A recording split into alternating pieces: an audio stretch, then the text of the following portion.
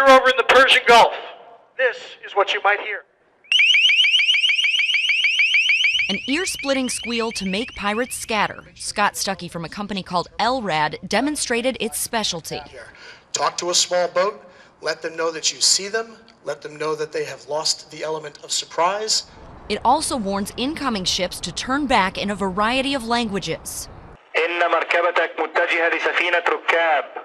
At more than $20,000 each, these machines are already being used on more than 100 Navy ships. A West Virginia-based company produces a system that hits pirates with a wall of water, making it difficult to scale the ship, and it's a foul-smelling wall of water thanks to the addition of a smelly substance called the original Buford. Basically, it's a skunk on steroids. That product, Triton Shield, can be installed on a ship for about $50,000. Another low-tech idea, 300-foot ropes with tendrils designed to jam the propellers of threatening boats.